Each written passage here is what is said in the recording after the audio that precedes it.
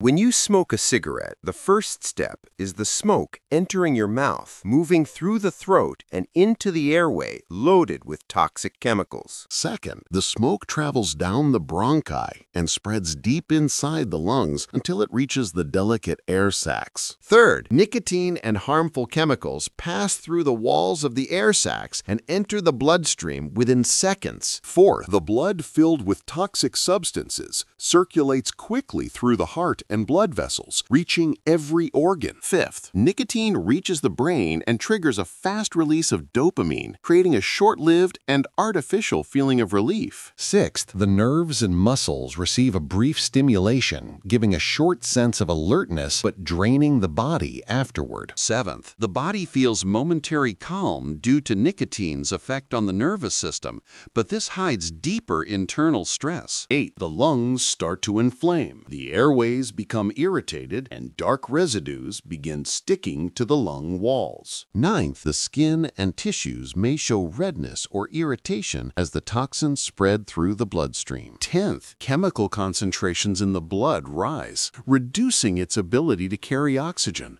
and forcing the heart to work harder. Finally, as the nicotine effect fades, energy levels drop suddenly, leaving the body tired because the cells are exhausted from fighting toxins.